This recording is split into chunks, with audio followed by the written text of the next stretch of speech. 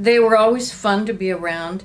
He adored Buddy Ebsen and always wanted Buddy Ebsen to be Jed, because Jed had to be this sort of gentle nobleman, you know. Didn't matter that he lived in the Ozarks.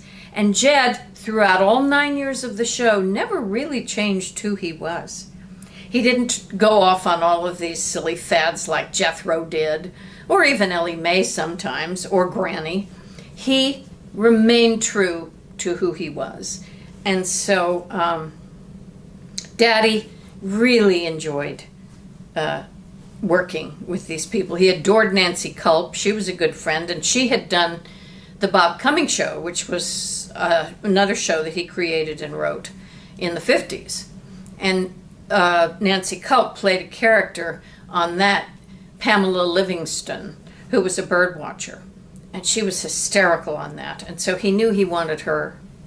He wasn't sure who he wanted for Granny. He thought about Bea Benaderet, but she wasn't really right for it. And Irene Ryan heard about it, and she came to his office dressed like Granny.